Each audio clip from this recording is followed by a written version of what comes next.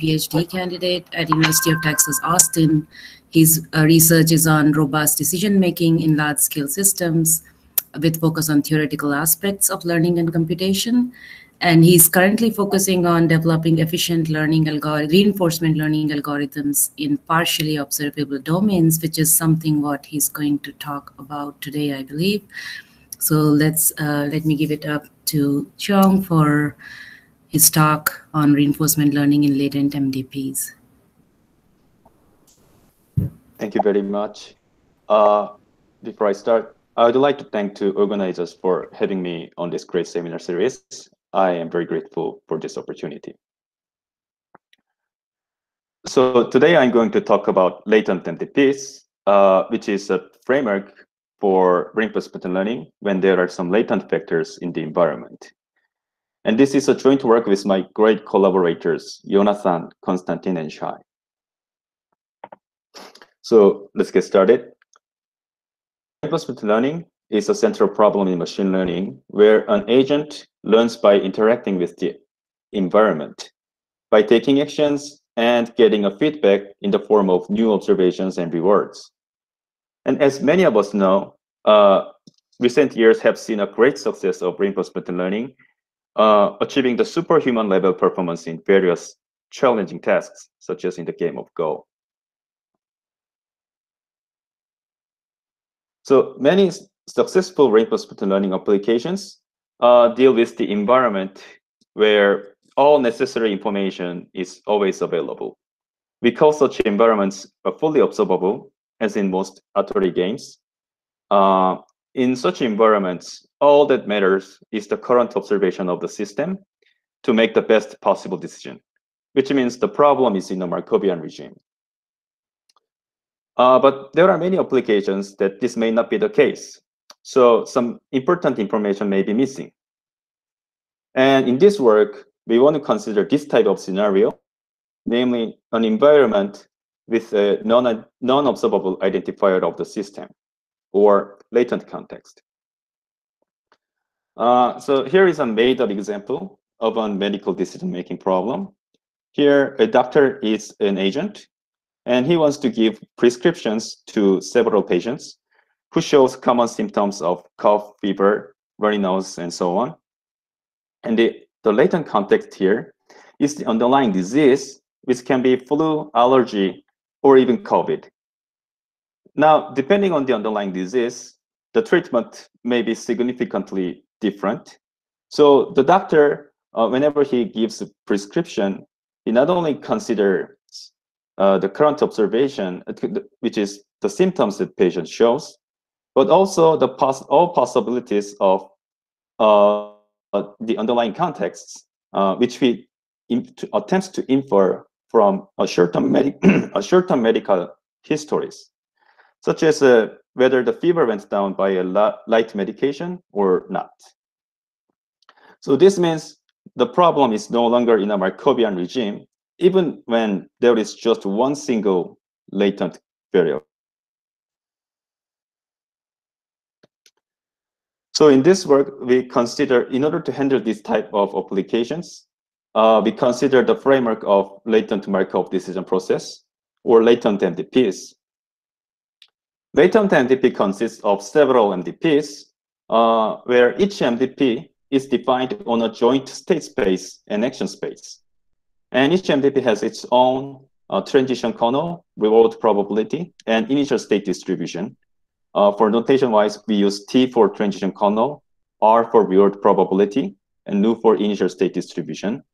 And for the reward, to simplify the presentation, we assumed it is a binary valued. But in this work, any structured reward distribution might be the same. And we consider an episodic reinforcement learning problem where an environment is reset after every h times of interactions. And at the beginning of the episode, a latent context, which is a small m here, is sampled from some mixing probabilities. And then for that episode, the agent interacts with the mth MDP.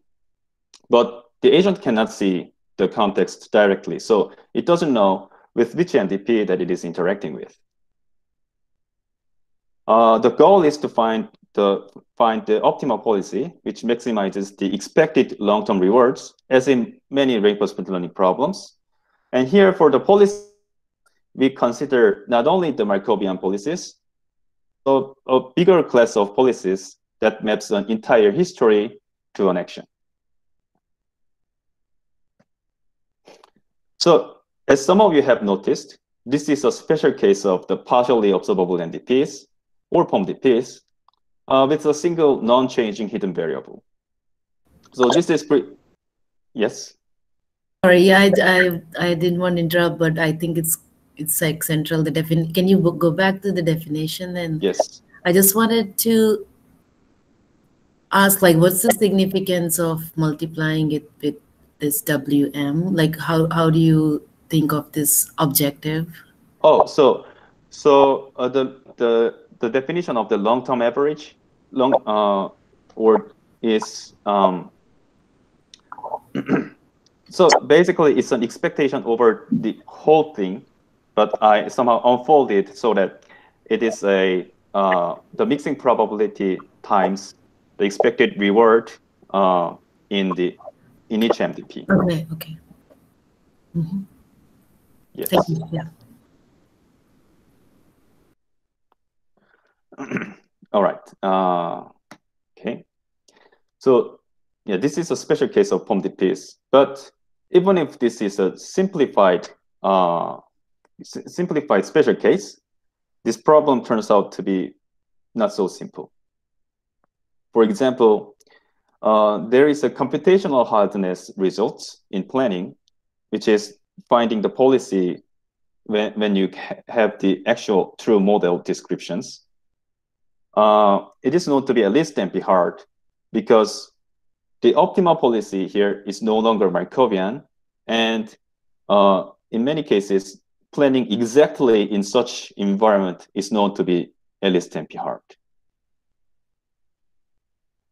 On the statistical side, this problem has not been even explored much. So we know it is well known that by now understood that a general POMDP requires an exponential number of samples in the worst case in the time horizon. But for latent MDPs, we are not sure whether the same lower bound should be the case because we have some more structure here. So in this work, we are mostly interested in these statistical challenges for learning in latent MDPs.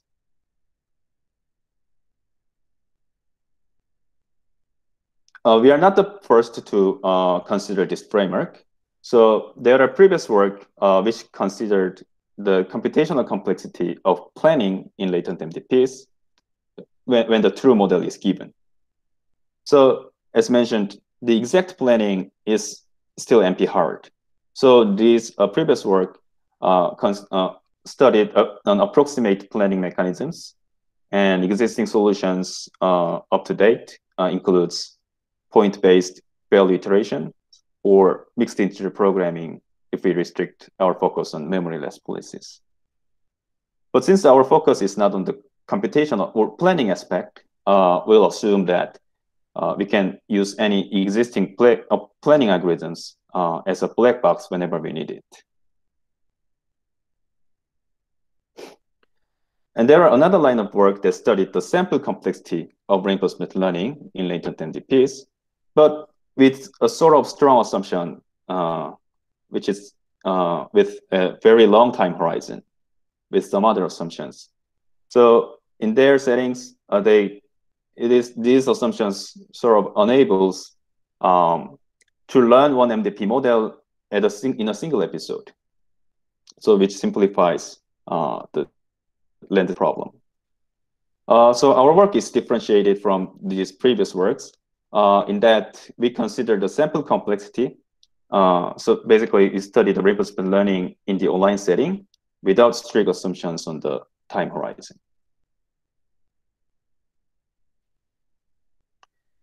And let me briefly compare our work from different random works on the sample complexity of other class of POMDPs. So as mentioned, the general POMDP requires exponential number of samples in the time horizon. So the previous work focused on the special case where the observation space is statistically sufficient, meaning that the minimum eigenvalue of the state observation matrix is greater than 0. This kind of assumption is a common non-degeneracy assumption to apply method of moments, such as predictive state representation or tensor decompositions. There is also a recent work that studies an efficient exploration strategy in this setting. Likewise, this previous work mostly focused on the case where the observation space is larger than the underlying state space. Whereas we want to understand the opposite case and still hope for tractable solutions when there are structures in the problem. So back to the latent MDPs. So we want to answer the two main questions on learning on the sample complexity of rate-specific learning in LMDPs. The first question is whether we can learn a good enough policy after only a polynomial number of interactions with the environment. And the spoiler alert is the answer is no, unfortunately. So and then we want to consider which assumptions might lead the problem to an efficient learning strategy, and we'll try to provide some positive answers on this question. Before I proceed to the main body, I would like to clarify some questions on settings or backgrounds, if there is any. Yeah, so actually, Amy Zhang was asking in the questions, how is this exactly related to the setting of contextual MDPs by Yes. Halak 2015? So contextual MDP, oh, Halak, you mean Halak, okay. Mm-hmm. So yes, this is the work that considered this problem, the same framework, but with a long time horizon. So there, you need to assume that the time horizon is greater than the number of states times actions, and also they need something like the finite diameter each MDPs. So basically, with that all that assumptions combined, you can visit every state and actions multiple times in a single episode. But that does sound like the same setting as what you consider here. It's just that, well, they make strong assumptions. So the framework is the same, but or the algorithm needs strong assumptions, rather. Algorithm, yeah. And the nature of the problem is pretty much different, because they're basically what they do is estimate everything in a single episode and try to cluster the well enough learned models. Here, we cannot learn a single model in a single episode. So we need to combine spread informations across different episodes, and that makes a huge difference, actually. Okay, I see. So I have a quick follow-up on that. So does that mean effectively that this previous work was something like a long time horizon, and yours is more like episodic setting, where you are repeating small length episodes multiple times? Yes. Okay, and also I have a more general question about your setting. Is the W's known, or you would learn them? So in this work, we assume that Wm is just 1/m equally, but okay. In our setting, so for this work only, that is not a problem. Normally, for more clever, more challenging settings, that might be the problem. But in this setting, that we just assume it's 1/m, and it does not make huge difference. But if more general settings that you're thinking about there, you would know these W's, or you would learn them? So I think I can maybe clarify after I state what assumptions I assume and what results are like. But basically here, I will assume, you can just assume these mixing weights are known and possibly just 1/m. And we want, yeah, the learning with the mixing weights is not the main focus. So.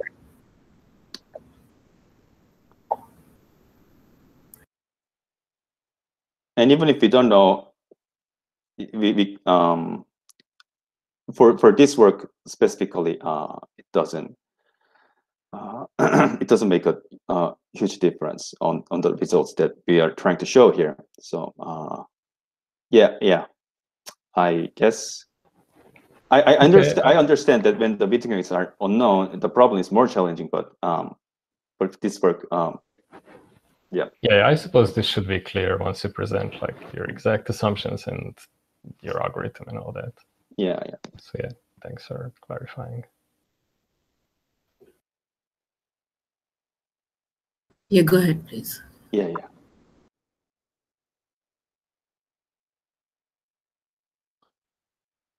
Okay.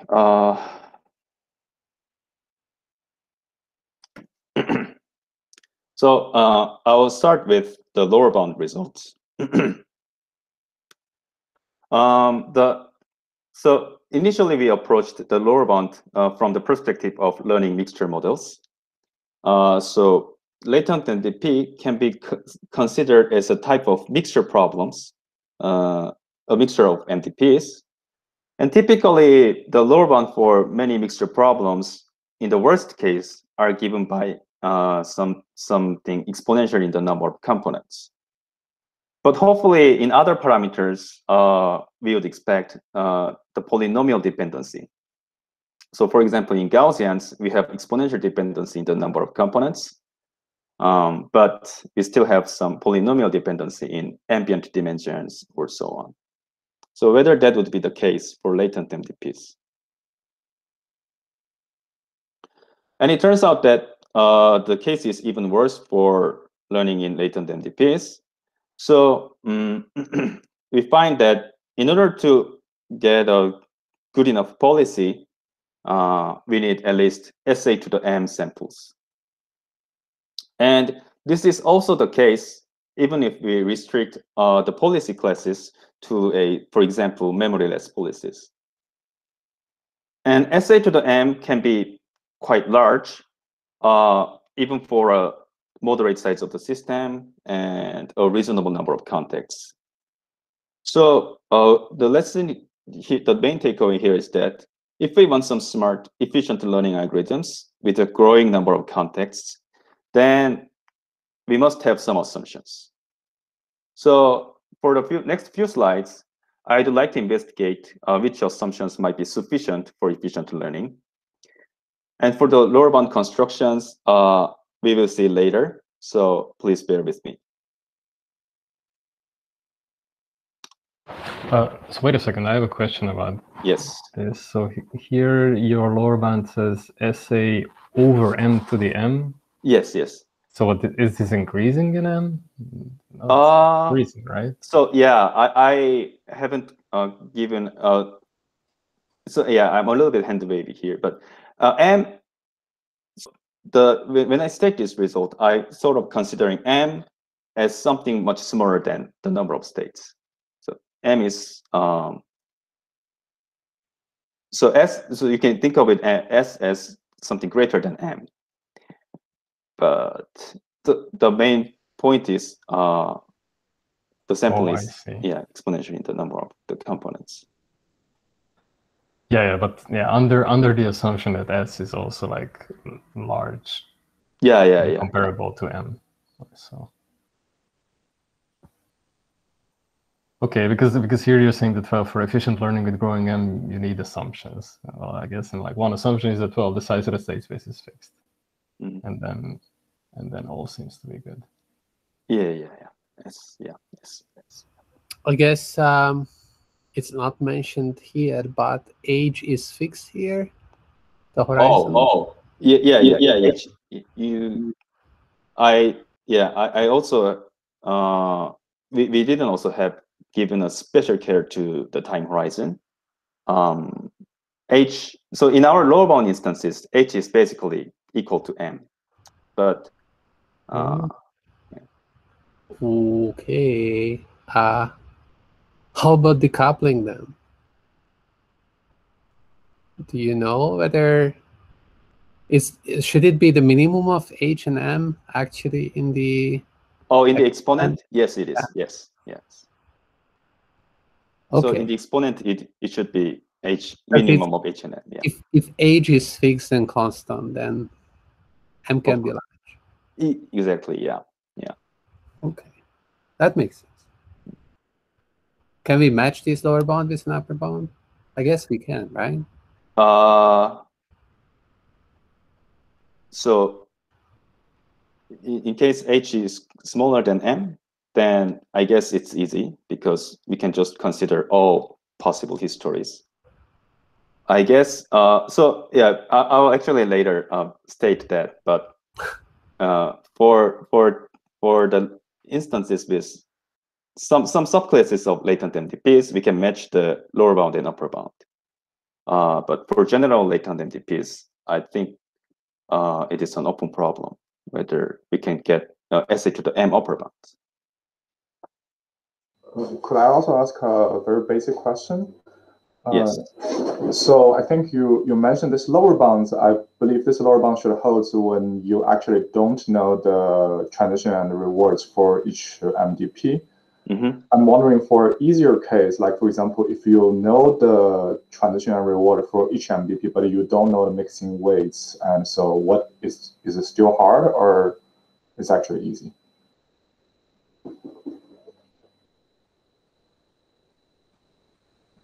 I think I haven't considered that case.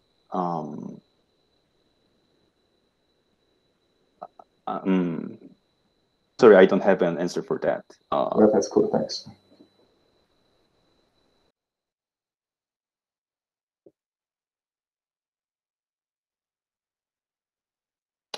Okay, can I move on? Is there any questions?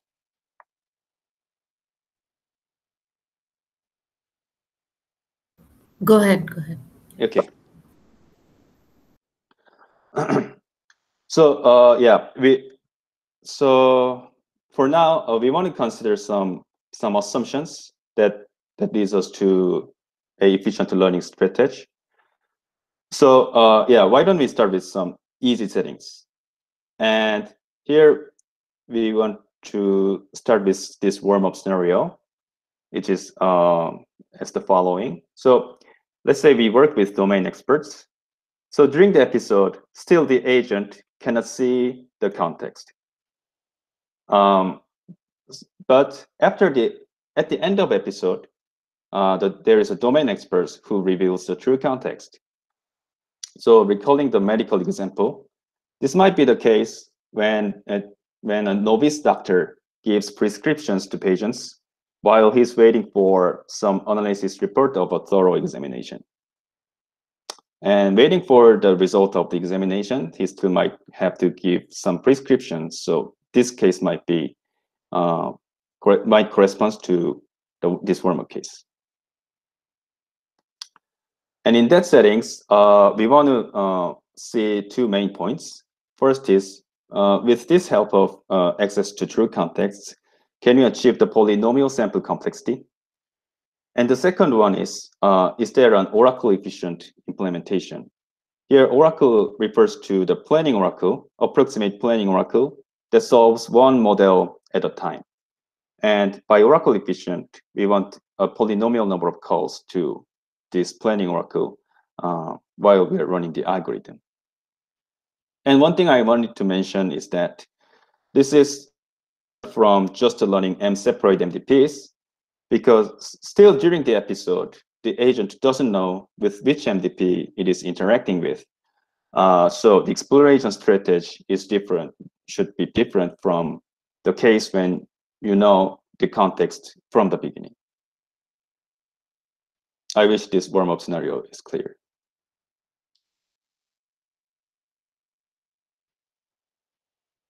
Okay, then assuming it is clear, we want to think about the algorithm.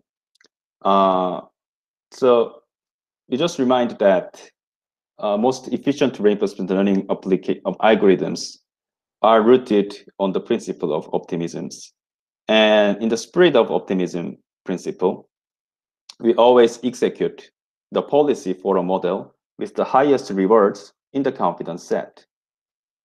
So in partially observable settings, the construction of the confidence set itself is a challenge because it is not always obvious how to construct it. But when we have a true context in hindsight, we can bypass that first challenge. So after the episode, since we are getting the true context, we can construct our estimates of each model parameters. Here, the symbols with hat refers to empirical quantities. And we know that the true model parameter is going to be within one over √n confidence intervals around the empirical estimators. Here, n of m of s comma a is the number of visit counts, that how many times I visited state A as action A in the nth MDP. So in the warm-up scenario, we get a confidence set sort of for free. Now the remaining thing is to compute the optimistic policy. And the optimistic policy is the policy that is for the model with the highest rewards in the confidence set. So we need to basically solve this nested max-max problem. Solving this max-max problem is not always easy, unlike in bandit case. So we need some other idea to solve getting this optimistic policy. So instead, usually we design a single model, single optimistic model, so that the value, the expected long-term rewards in that model for any policy is greater than any other models in the confidence set. And this optimistic model may not be contained in the confidence set, but as long as we can tie it to the regret bound, we are fine. And once we can construct such a single model, we can just use the planning oracle by giving this single model as an input. So basically, we can decouple the challenges in iterating over the confidence set and planning over it. And so now the remaining question is how to construct that single model. So the construction of the optimistic model is actually simple. We can use an empirically estimated model parameters and a new notion of the hidden rewards. So the hidden rewards here means that this reward is not visible to the agent. So it does not appear in any history, but still it's a reward that you get and you target to maximize. So yeah, this is the natural form of the exploration bonus, but in an invisible form. And in partially observable settings, this concept of hidden makes a little difference because normally in partially observable settings, we update our belief over latent variables, which is latent context here, as we accumulate more observations in a single episode. But when something is hidden, then it does not affect our belief over context. So, but the reward is still there. So now we may wonder whether the planning oracle can handle this new notion of hidden rewards. And in fact, yes, it can easily incorporate this hidden part, like for example, the point-based value iterations or mixed integer programming. They can handle this. They can plan to maximize the long-term rewards, long-term observable plus hidden rewards. So in a nutshell, we can construct the optimistic model from the observed quantities, and that single model decouples the nested max-max optimization problem, and so we can obtain an oracle efficient algorithm. So putting them all together, we can quickly ask some clarification question. Yes. So the way I would have thought about going about this is that since the latent state is revealed at the end, maybe you can estimate the weights of these MDPs, like what is the probability of each MDP appearing.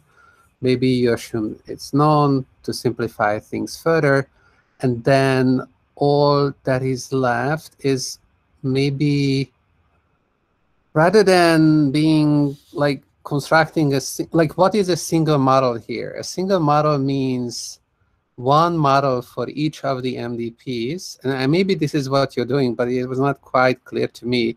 And for each of the MDPs, you just add some bonuses that appear in the form of like virtual rewards, and then you're running your planning oracle for these. So it's kind of like a relaxation of this initial state optimism thing, because now we kind of push everything into the value functions and or the rewards, like the kind of the exploration incentivization just appears in the rewards, and then you feed this to the planning oracle. And is that what you're doing? So the single model refers to the latent MDP model. So one latent MDP model that contains all MDPs. Right. Yes, you're right. I'm basically putting all the exploration bonus into a reward part. So when the planning oracle computes some approximate algorithms, it will encounter it will account for this hidden part. And so if you think about the MDP setting, this is just an exploration bonus in the value iteration of Q functions. But the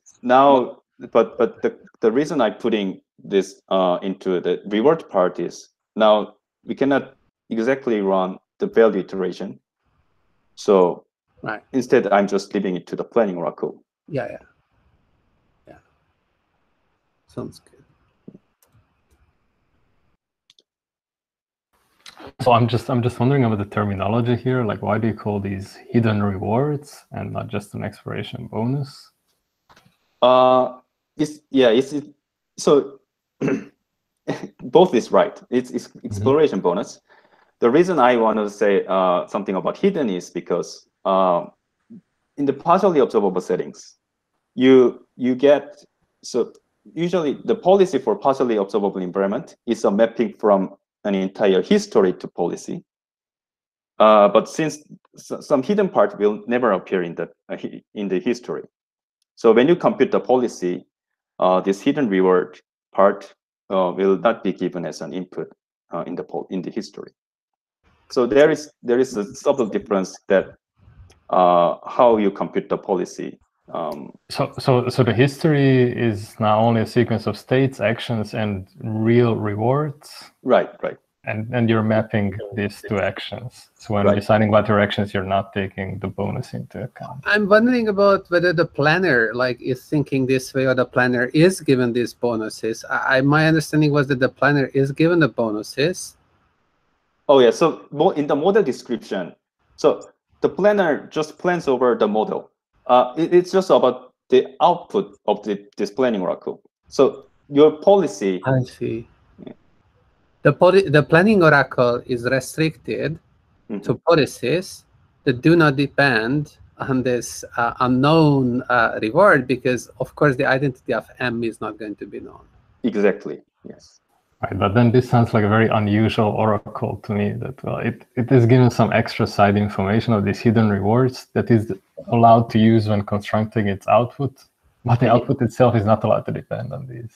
Okay, that's very solid. Now comes the argument that you can, with point-based value iteration, whatnot, you can implement this, right? Yes. Okay, so let's continue. Yeah, thanks for clarifying questions. So putting them all together, we can propose our latent upper confidence reinforcement learning algorithms. It is processed as follows. So it's basically a slight variation of the original UCLL algorithm. But now, so first at the beginning of every episode, we construct an optimistic model using the empirical quantities and visit counts, and we feed it to the planning oracle to get a policy to execute for this episode. And then we run the policy, and now at the end of episode, the domain expert gives you the true context, and with that we can again update our visit counts and empirical model estimators. So this is the algorithm. Now the regret guarantees. For the regret, we define it as the summation over all episodes of the expected value guaranteed by the planning oracle when you are in the true model, minus the expected value for the policy that you executed. And the regret guarantee is given by HS square root MAN. So basically, it's a root n type regret bound with polynomial factors in all parameters. Or equivalently, we can say that we achieved a polynomial sample complexity. So the main takeaway here is that there is an exponential gap in the sample complexity when you don't assume anything and try to solve the problem as it is, whereas versus the setting where you get a help from the access to true context, even though it's in hint site. So for next steps, we want to see which options might be available if we don't access to the true context. But I want to clarify any unclear points up to this point.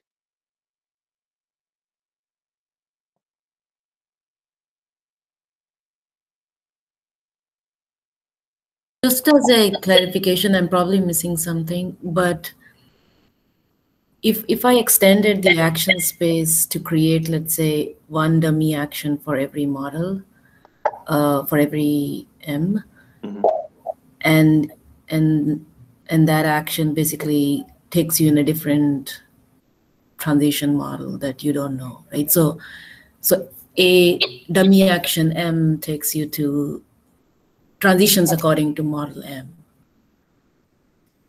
Is that not like that? So that kind of reduction doesn't work? Like, what's the intuition? I'm sorry. What's the question?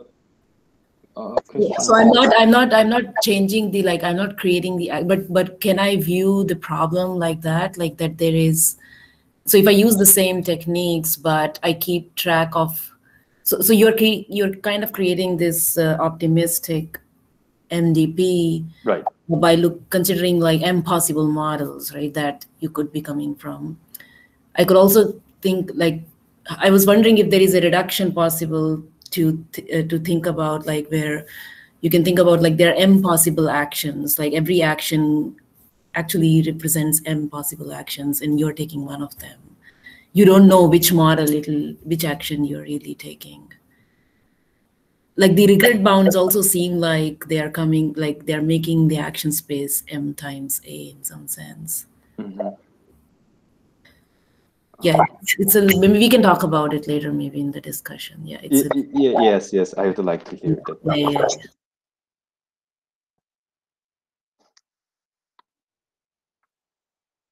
Thank you, and I'm sorry that I haven't not an immediate answer.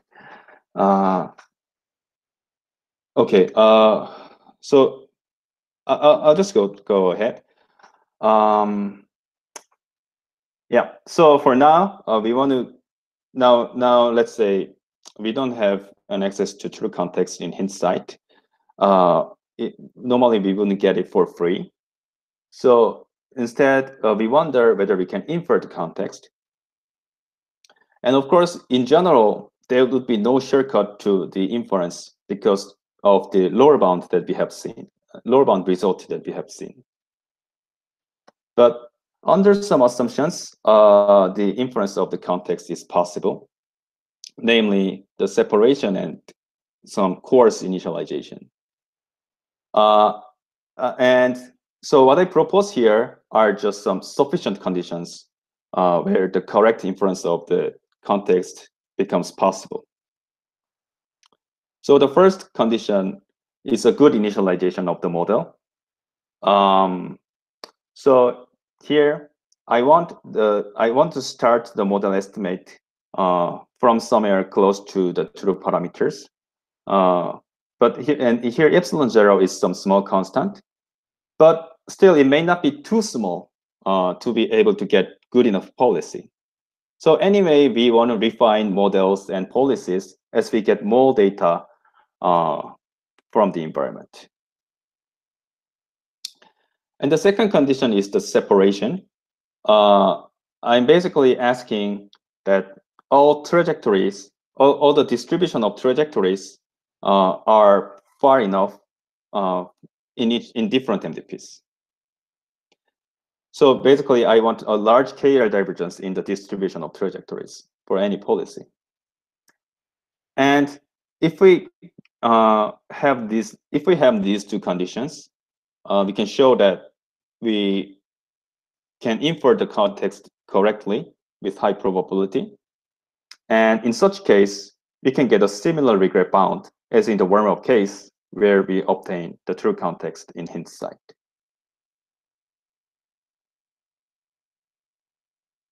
So for now, let's see how we can infer the context given those two assumptions.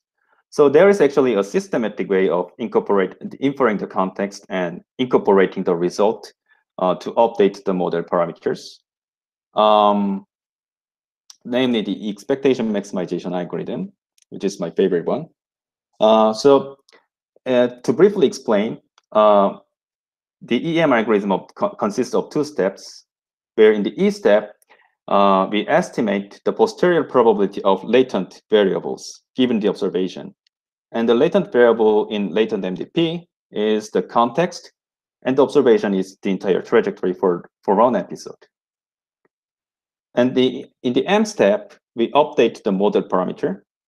And in latent MDP, what we do is basically we are increasing the visit count by not just +1 or 0, but by the amount that amounts to how much you believe in that context.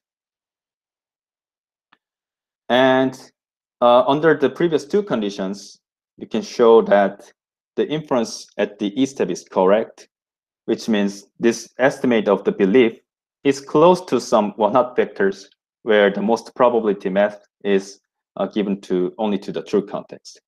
And in such case, again, we can obtain the similar regret bounds. And so we can incorporate the EM implementation into the original LUCRL algorithm. So the first three steps remain the same. We construct the optimistic model. We call the planning oracle by calling to get the returned policy. And then using that policy, we interact with the environment for that episode. Now, at the end of the episode, instead of getting a true context, we estimate a belief over context.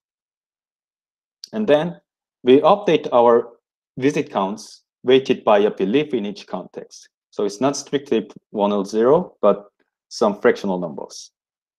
And then using these visit counts, we can update our model estimates.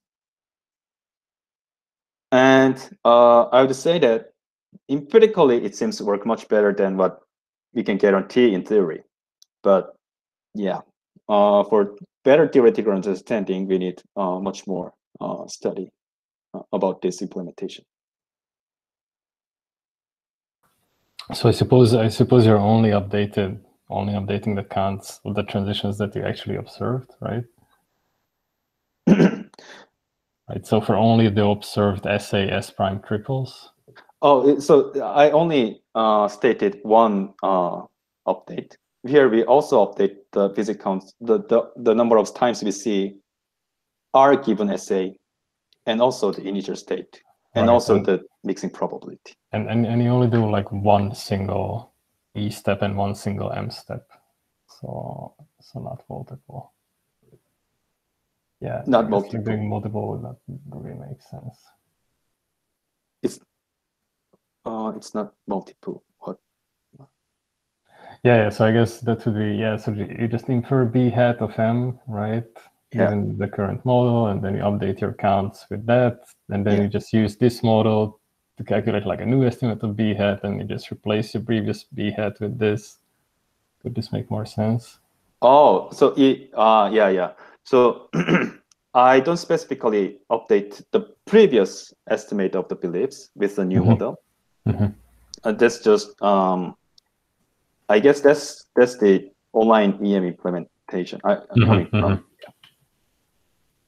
Right. Yeah. I think I got it. Thank you. Nice. So let me briefly go over some assumptions that whenever these conditions are possible, namely the initialization and separation. And here again, this is just sufficient conditions. So for the separation, what we wanted is a large KL divergence KL divergence in the distribution of trajectories. And one sufficient condition to ensure that is some non-zero total variation distance between different MDPs in one-step observations. So basically what I'm saying is we want all MDPs to behave somewhat differently at all time steps. For the initialization condition, we may ask how to get a good initialization. And yes, it is possible under some assumptions, like when all MDPs are ergodic and if all short observations are statistically sufficient. In such case, we can apply some existing methods, general tools for learning POMDPs.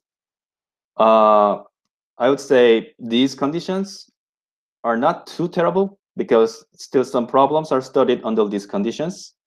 And if we have the luxury of these assumptions, then we can apply the existing methods such as predictive state representation. And then we can convert that representation to a well-initialized model, after which we can run the LU plus EM. But I also admit that these conditions might be restrictive in some applications. So we think it is very important to think about which are the milder and useful conditions that enable some initialization.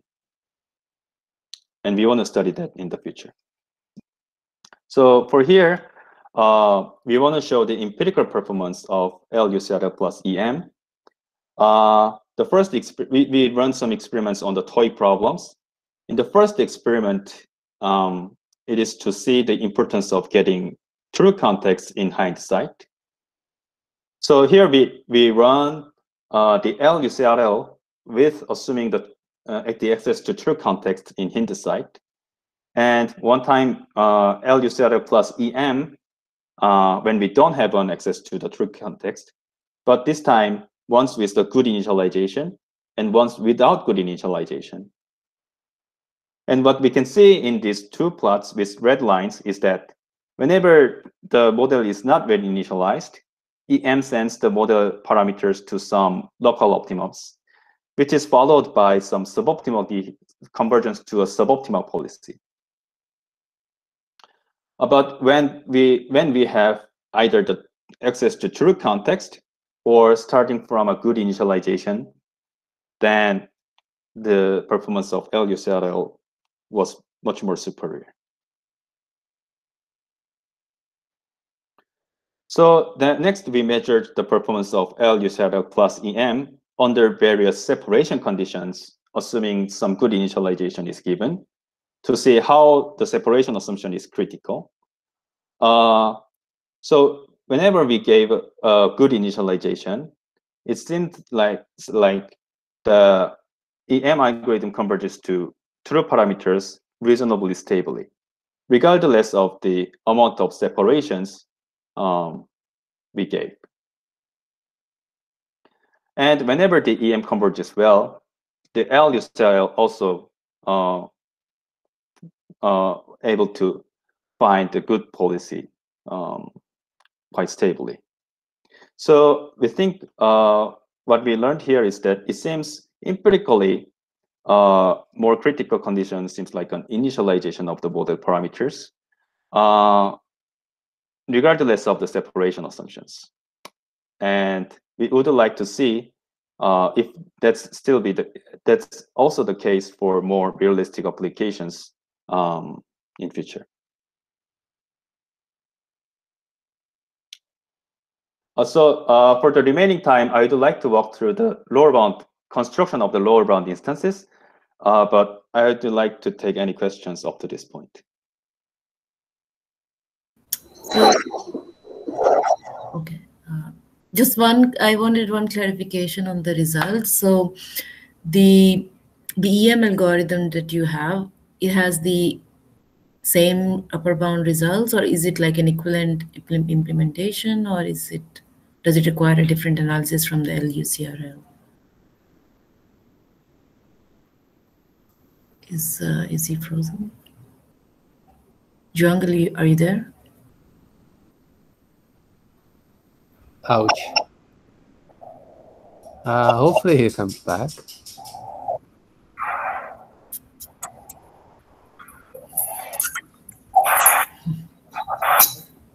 That question was putting him off the line. I would have expected that. I guess we can wait a little bit for sure. Yeah, it's gonna reconnect. The first time this happens. Oh, we have the slides. You can go over them together if it doesn't show up. Yeah.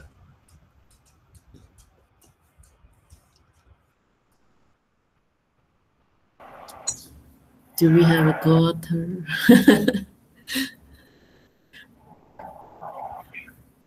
What happened in Austin? Okay, he's back. Yeah. Oh, at this point, am I disconnected? No worries. Yeah. Should I ask the question again? Okay.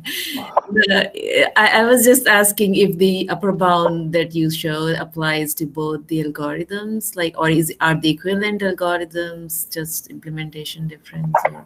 Oh, yeah. So under some assumptions, we can show that, yeah, under some assumptions, the same regret bounds is for the both settings. Yeah, but then I'm wondering, like, how does epsilon and delta, and how do these parameters appear in the bound that you're getting? Oh, so they matters. So for in my guarantee, I only gave it only in the case when the inference of contexts are correct, and in that case, this delta or epsilon 0 does not appear in the regret bounds. But I'm sure that maybe if the inference of the context is not always correct, maybe we have more dependency. I imagine that. So inference is correct in every episode? Yes. I'm giving that. Yeah. So basically, I'm not deriving a new theorem for this algorithm particularly. Wait. So you mean the correct means the belief actually like is 1000 something like that? Exactly. Yeah. Something very very close to that value. Okay. So when you say like KL to be something very large, you actually don't have some theorems saying like when KL is large enough or greater than some threshold, you can actually do it. I didn't state it in terms of the KL divergence. Okay, but then why you choose KL divergence as a separation here? Like, why not other things like chi-square? Oh, I thought this is So this is for the explanation. And so actually what I required is some delta and the number of observations per episode. And but basically these things in combination is to make the KL divergence large. So it's from my intuition, but yeah, it's yeah. So just intuitively, like, so in the LUCRL, you are implicitly estimating the context in some sense, right? There's no explicit estimation, whereas in the EM algorithm, you have this explicit estimation. And from the experiments, you believe that's better? Like, what's the intuition of? It seems like the theoretical results are more manageable with LUCRL, and I mean, doesn't need additional condition. So do you think it's like problem dependent versus problem independent kind of thing happening here? Like, what's the intuition behind it being? Oh, so there is a difference. Difference is here we are getting a true context, no matter how your model is well initialized or how much separation you're having.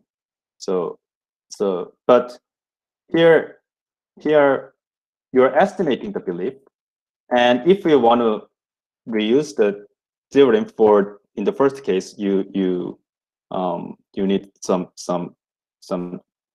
guarantee that the inference is correct. But otherwise, I guess, so basically the challenge is the analysis of the expectation maximization algorithm when you have smaller separation or no good initialization. Yeah.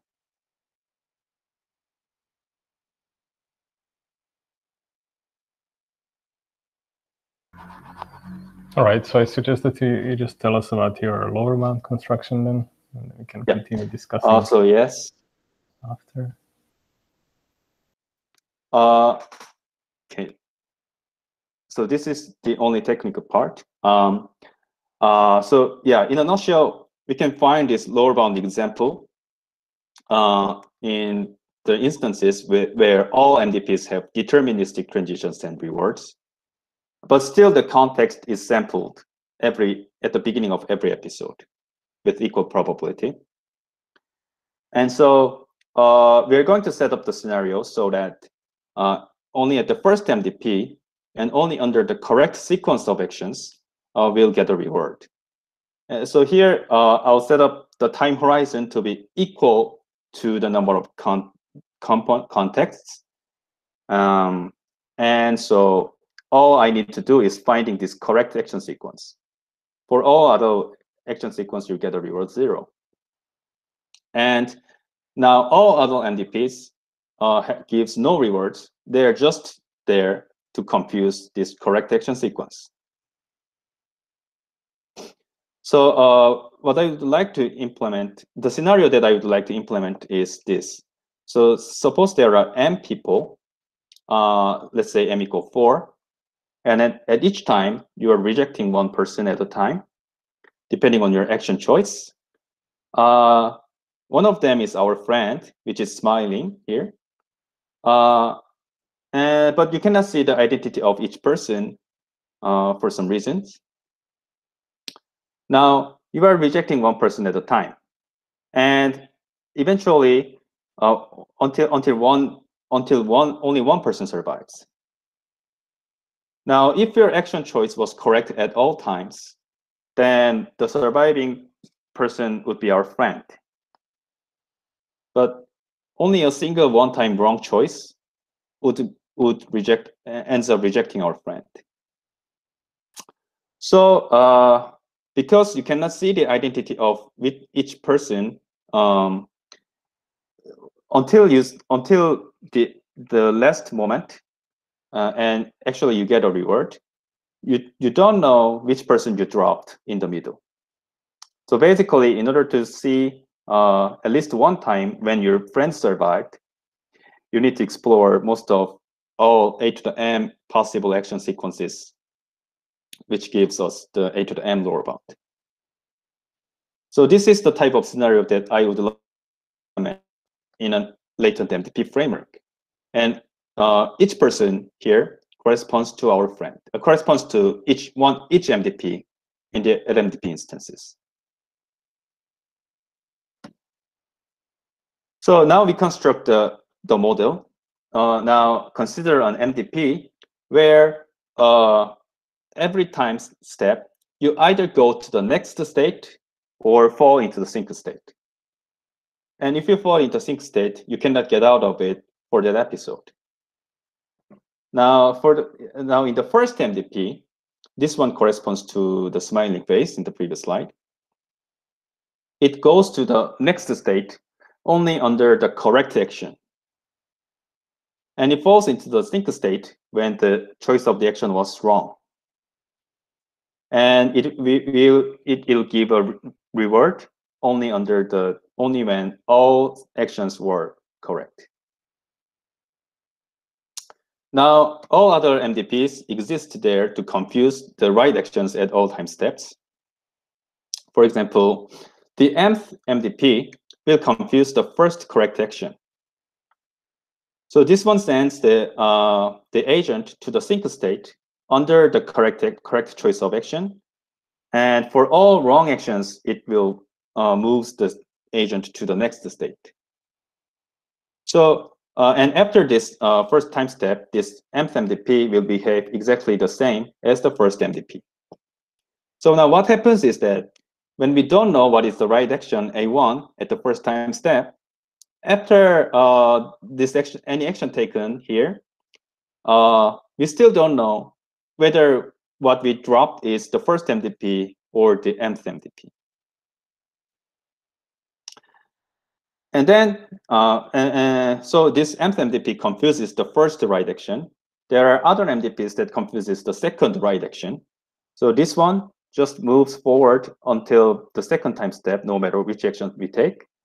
It sends the agent to the sync state when the action is wrong, is right, and sends the agent to the next state for all wrong actions. And then after this time step, it behaves exactly the same as the first MDP. So what happens is, even if we passed 2 exams and we survived until the third time step, we still don't know which one is surviving. Is it the first, mth, or m-1? And all other MDPs are constructed in a similar way. So this construction obfuscates the correct action sequence. So to see this, we can draw a Markov chain whose sequence generated from this Markov chain is equivalent to the distribution of sequences that is generated from our hard instance with any actions. So at the first time step, we know we start from one of m MDPs with equal probability. With probability 1/m, for any action, we fall into the sync state. And for all rest of the probability, we move to the next state. But in the next state, we know we are in one of m-1 MDPs, but we don't know whether it's gone is the first MDP or mth MDP, and so on. So again, this construction, this equivalent Markov chain generates the transition sequence that is equivalent to the outcome of the observations with any action sequences. And so what we concluded here is that until we know that if the action sequence is wrong, the first MDP is never going to survive till the end. And so for all wrong action sequences, we cannot see the reward at all. But there is zero information gain from the transition sequences, which means we can only gain the information only when we see the reward. But then we have to basically explore almost all possible A to the M action sequences to play the correct action sequence at least once. So this leads to A to the M lower bound. And so far, I talked about the A to the M lower bound, but we can easily lift it up to the SA to the M lower bound. We can basically construct a tree where each node is the state and branches are actions. So this tree represents one big state with order of SA actions. And then we can apply the same argument as before. And this gives us a SA to the M lower bounds. Finally, I would like to address one extra question. Whenever H is greater than M, should A to the H be a lower bound? And so this matters because in other community, sometimes the dependency on the exponential dependency on time horizon matters, which is why we don't want to use epsilon greedy Q-learning in theory. So what we find is that if all MDPs are deterministic, then there is an algorithm that gives us an SA to the M upper bound. So we suspect that even for general and LMDPs with all stochasticity in all MDPs, there might be the upper bound might be SA to the M. But it is an open question whether we can actually find such an algorithm. So the take-home message here, I will wrap up with the take-home messages. We studied the latent MDP. This is the framework lifted up from the standard MDP setting with a single latent variable. We show that there exists an exponential gap in the number of components when we, so it's SA to the M when we don't assume anything, and it's polynomial in our parameters if we have an access to the true context in hindsight. And finally, we argued how to bridge the gap with the proposed LUCRL plus EM algorithm under some assumptions. And we think this is just the beginning of the story, and lots of open problems are waiting for us. So first, we think it is important to consider milder assumptions, but where the efficient exploration is possible. And for small number of contexts, we also wonder whether we can get a general SA to the M upper bound. We also think it is important to balance between assumptions and efficient learning. So we hope we can find more natural and useful subclasses of useful assumptions in the future. This is all I prepared today, and I greatly appreciate your attention.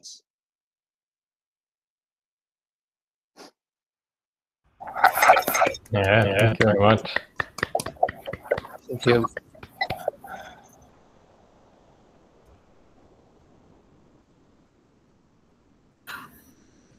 Are there immediate questions before we go into discussion? Yeah.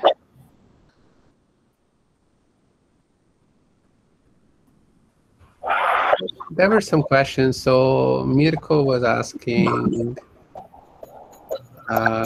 he says not necessarily related to construction, but can we say there is an optimal deterministic policy in this setting for the lower bound construction, I guess? There is, yeah, so the optimal policy is a deterministic action sequence, just playing A1 through AM forever. But the problem is we have A to the M possibilities. So you have to figure out for this particular MDP, which one is the right one.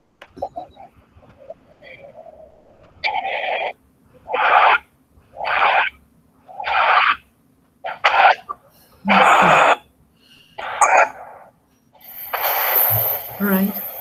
Anything else? I have like a more open-ended question, which is related to what I was asking earlier. But if there are some shorter questions, maybe someone can ask that first.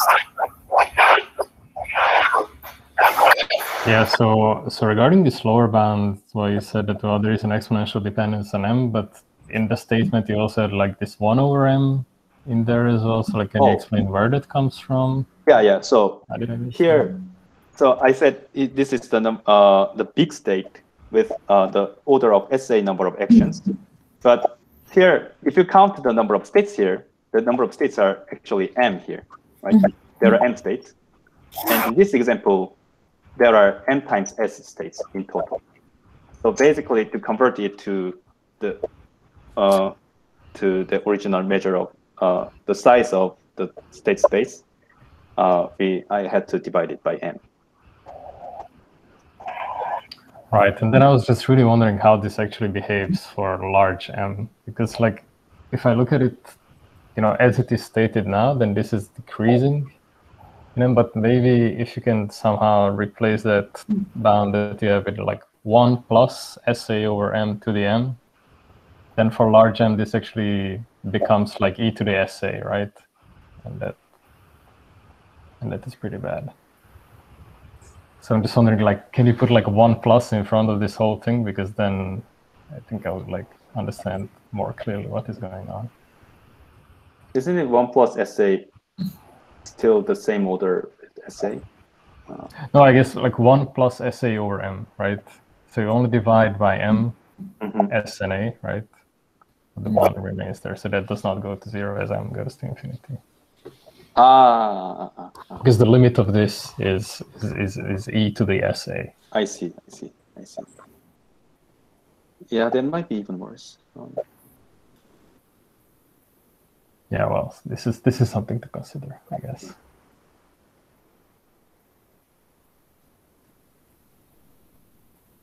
Right, and Amir Masood had a question also as well. Like, I don't know if you want to ask it, Amir Masood, or you have a microphone at least.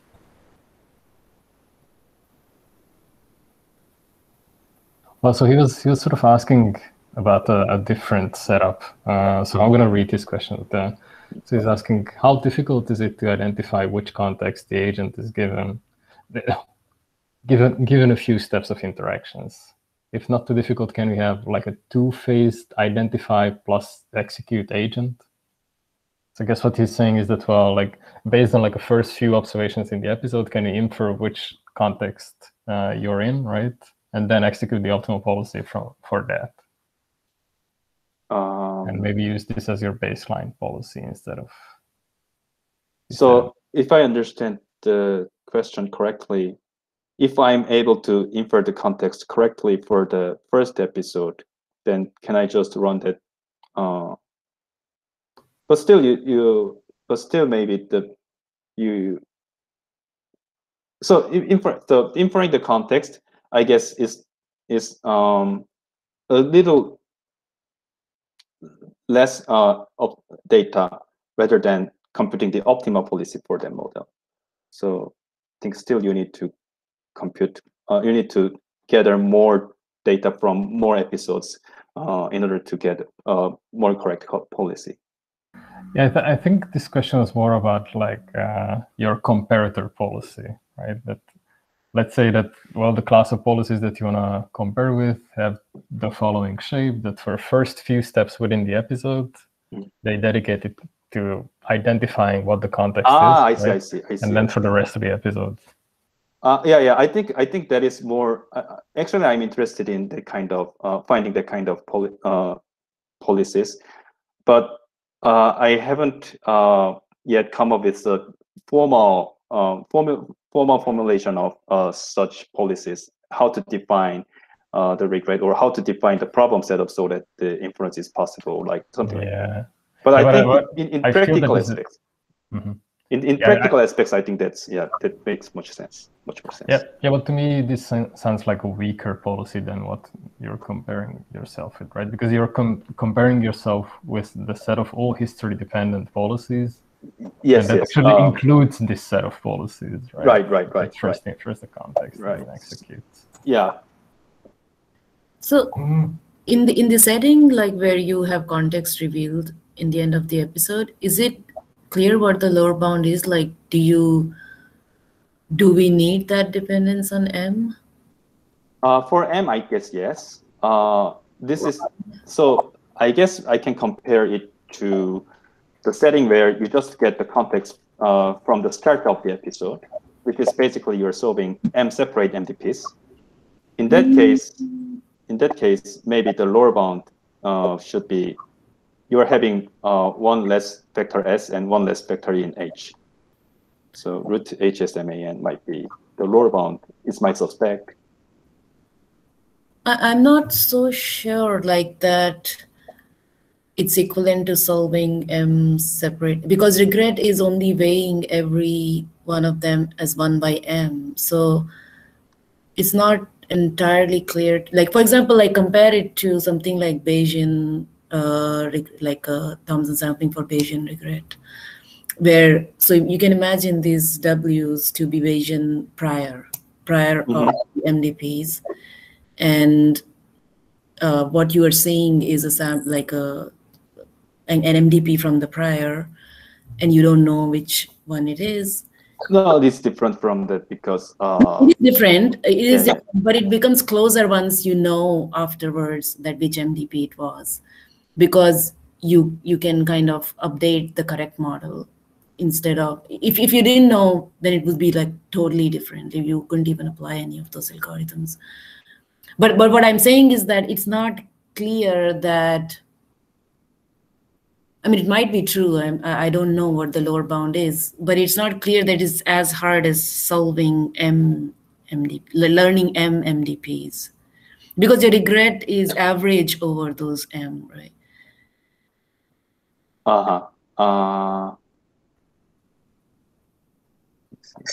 It's not like you have to learn everyone to the, like, you're not having separate regrets for every.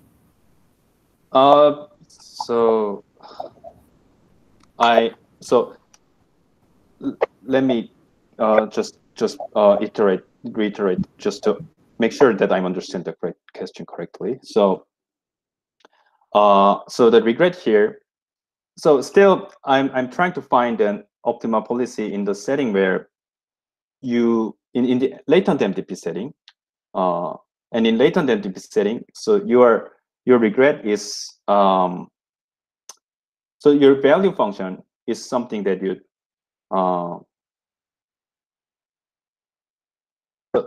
so basically what my objective is this. So basically every episode, one MDP is selected, but you just don't know which MDP that you're interacting. So you are you have to somehow need to guess while you're getting more data. And this is the expected reward that you get in some MDP every episode. So I guess I'm not comparing to the optimal policy for each MDP because you really cannot just run that optimal policy for a specific MDP every time. No, I'm not asking. Yeah, I was just wondering what the lower bound would be in the case when you can see. So I'm not totally convinced that the lower bound, it's not obvious to me, let's say like that, that the lower bound. So you're asking for this specific case for this warm-up case, is it right? When you can see the context in hindsight, like after every episode, it's not obvious to me that the lower bound will have a dependency on square root M. Oh, square root M. So because it's not like your regret is not sum of M different. I'm not, but the underlying the number of the underlying states is M times S. Do you agree with that? No. because the underlying state is actually the combination of the context and the state that you're observing. No, but if you think about like the Bayesian setting, for example, they're also like you see like one of the MDPs from the prior. That doesn't mean like you have many MDPs. But in that setting, once you sample the model from the prior, you just use it forever. Yeah, but you're still using it for that episode. Like, so it's not like. So yeah, for one episode, I'm using that. But for entire episodes, basically you are experiencing all M times S different states. Whereas in Bayesian setting, for entire episodes, you are just experiencing just one MDP. So the number of states that you experience over the entire time is just S there, so you don't suffer M. But here, every episode you get one of you have a possibility to experience in a new model. So there are MS possible states that you will experience throughout the episode, the entire episodes. So we can, yeah, I'm still not convinced that the MS possible states, because they're still the same states. The discrete transition probabilities between them, there's a distribution on those models. Like it's, anyway, yeah, there is no proof. Like we don't have a, like, so I guess it's all, yeah, my conceptual understanding may be missing something here.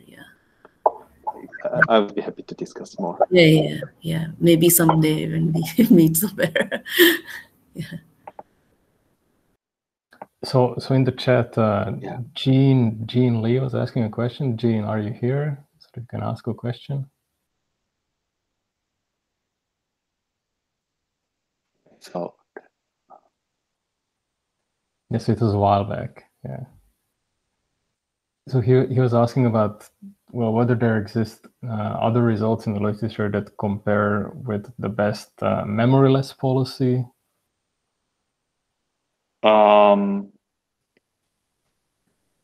So I can restrict the policy class only to a memoryless policies. In that case, the planning oracle just considers all the overall just memoryless, only consider memoryless policies. So in that case, I'm just comparing. I'll be just comparing to the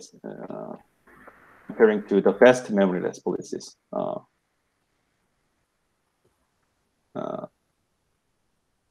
So yeah. So suggesting that your regret bound continues to hold for the memoryless policy as well, but I guess there you have some computational problems that you're running into. Exactly.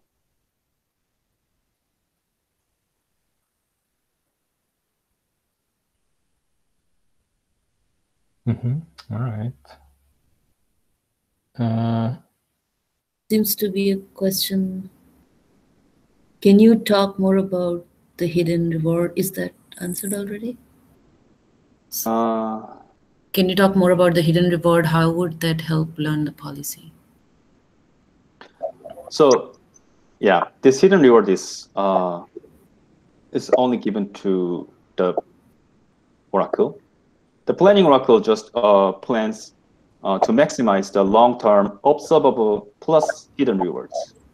So since planning have all the information, planner doesn't need to worry about whether the reward is hidden or not. But still, the reason that the hidden is different from observable is because still this hidden part is never going to be a part of your history because you cannot see it. So yeah, for the agent, when you compute the policy, you cannot insert that hidden part as an input to a policy. But still you can, so think about the standard MDP setting where you run the optimistic value iteration. Here, this hidden part is also some exploration bonus in some value iteration in the quantities called alpha vectors.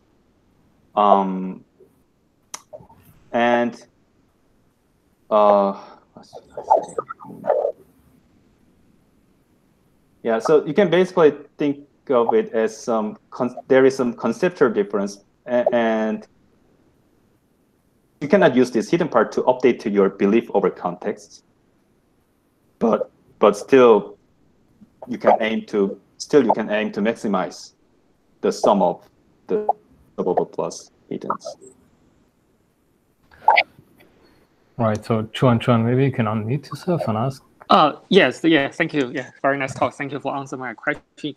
Yeah. So I actually, you already answered my question, and actually I have a follow-up question. So when do you decide when to use this hidden reward? And first is when to use the observed reward. So in your algorithm design, I didn't find the place where you will use this hidden reward. I'm only using it for constructing optimistic model.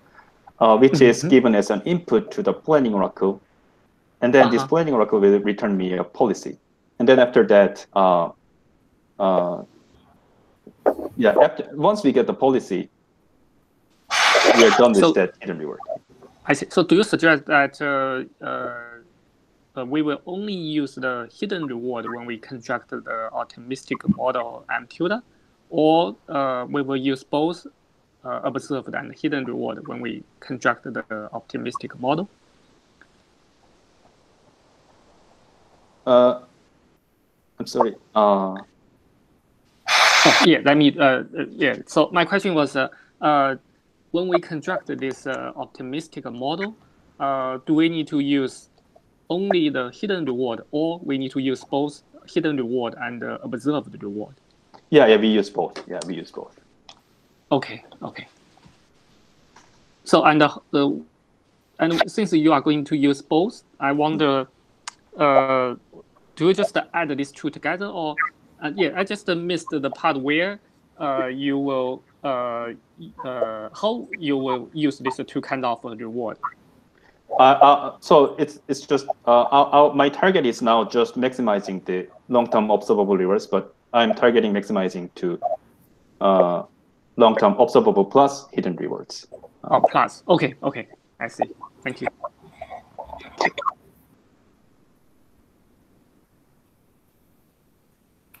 Right. There was one question from Gabor about, in the hard instances, why cannot we identify the context at the end of the episode through the deterministic transitions? Yes. So my argument was this. If you don't see any, so if you don't get any, so basically the observation sequence in transitions are all equivalent to one sample from this Markov chain. So if if you don't get a reward at all, then all you get is the sequence in these transitions. And because all the transition is a sample from this one Markov chain, equivalent Markov chain model,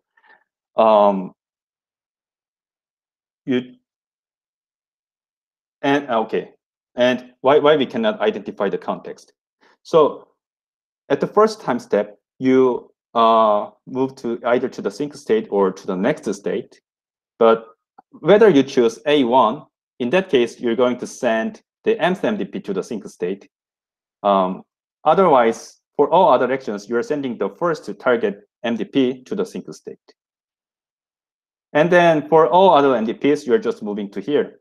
So what happens is, with probability 1/m, from the view that who doesn't know the context, just whatever actions you take, you are going to sync with 1/m, and you are going to next state with probability 1 minus 1/m.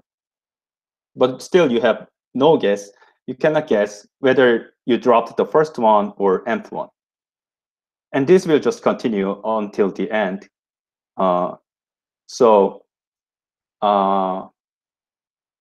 Basically, we cannot guess which MDP has been fallen out.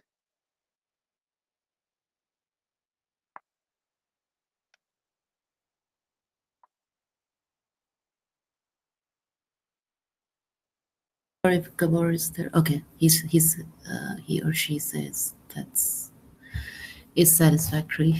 Thank you, Jeong. I don't know if Chaba, you have more questions. You're unmuted, so I thought.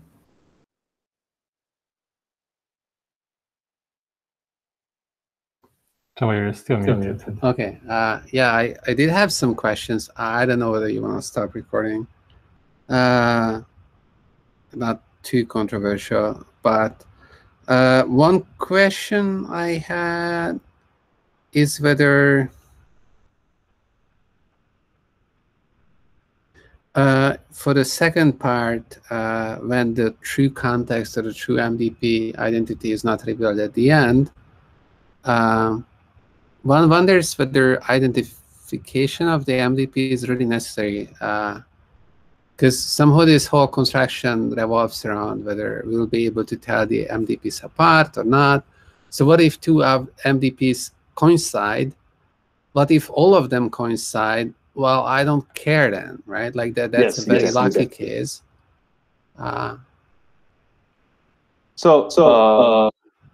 If all MDPs are exactly the same, what I guess is that when you estimate the belief over context, almost all MDPs will have equal probability over all contexts. So you're just increasing the count by 1/m or so. So basically, there is a slowdown that you're increasing. Instead of increasing the visit count by 1, you're increasing the visit count by 1/m there. But still, I guess the algorithm. I guess what if that's the case? All models are converging to the same model with this implementation. Yeah. So in that case, it is basically same to not caring about different Right. MDPs. So that seems to suggest that there are maybe other regimes. I'm not sure whether this algorithm is idea for those regimes, but there could be these other regimes as well where you can have some positive result. Right? I guess like the problem is just easy by its nature. I don't like. Yeah. Yes. Somewhat related, or the other side of the coin, though, is that again, in this case, when the identity of the true MDP is not revealed at the end, is optimism the right tool in this case? So we sort of know for, similar settings, partial monitoring, whatnot, that when you have an action which is revealing the latent information, but that action on its own is not rewarding, then the optimistic algorithms are very happily discarding those actions and will never take them. Mm-hmm. And if you have some more clever algorithm based on IDS or whatnot, then they can deal with these sort of environments. I'm very actually interested in that kind of settings where you're getting a reward for some non-identifying actions, but still there are some other actions not rewarding so much, but it's very helpful for rebuilding the identity. Right, and then one would probably need some other type of algorithm, right? I think so, yes. Okay. Although it's very interesting that in the first part, when you have this identity revealed on its own, like this comment absolutely doesn't apply to that case, right? So in that case, optimism seems to be an okay choice. At least it's a first order approximation or something. Yes, I agree. All right, okay. Thanks.